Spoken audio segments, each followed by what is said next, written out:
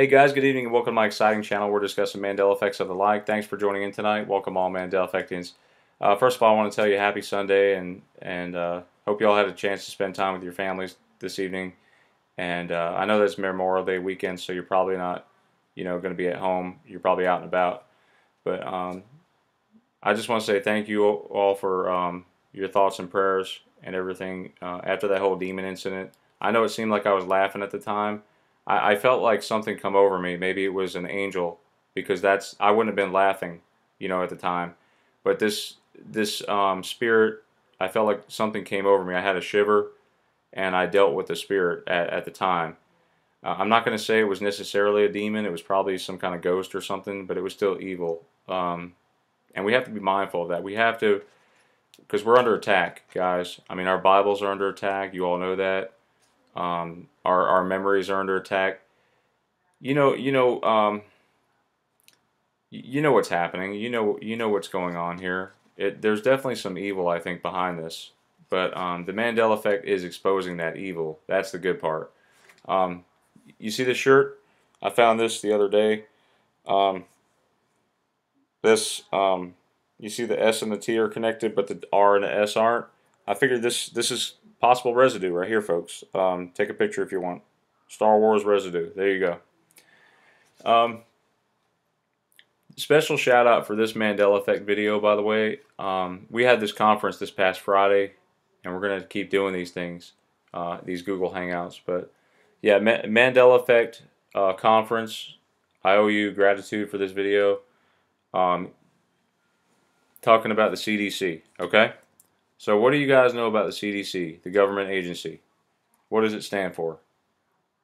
Is it A, Communicable Disease Center, B, the Center for Disease Control, or C, Centers for Disease Control? Which one is it? What do you remember? Think about that one.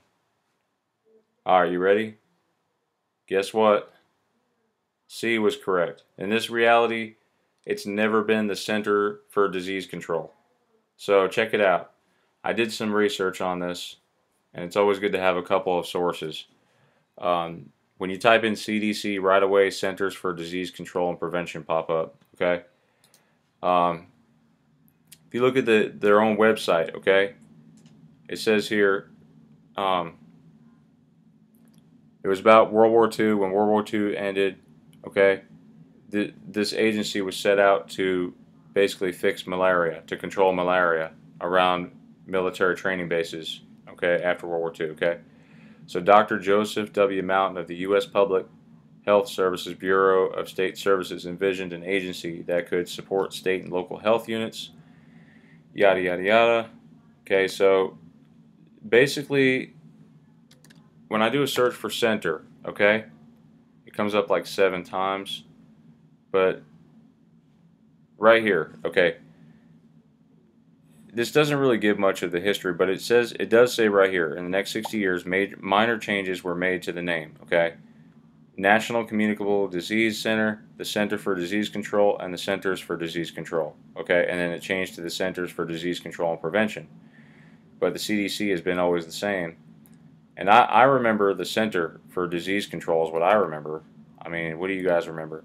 So, just a brief history, if you go to Wikipedia, you know, I know that's not necessarily the best source, but it is the main source for information. So I did find a side source. But if you look, it says here, the mission of the CDC expanded, okay, 1947.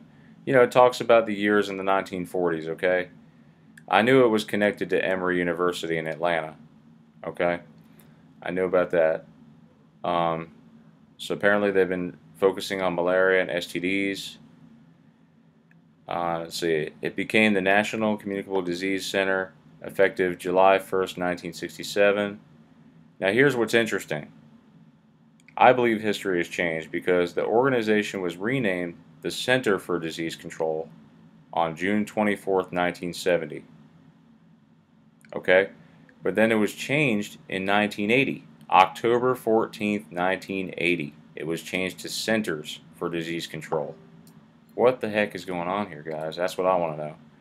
And then I check on CDC.gov. This is their other site. So it talks about in 1970 the CDC was renamed to the Center of Disease Control, right, to reflect responsibilities in non-communicable disease problems. Um, let's see. It says here during the 1980s the CDC um, redoubled efforts to reduce the impact of smoke-related diseases, injuries, and other problems while facing the new challenge of the HIV, okay, and the AIDS. So it was renamed in 1980.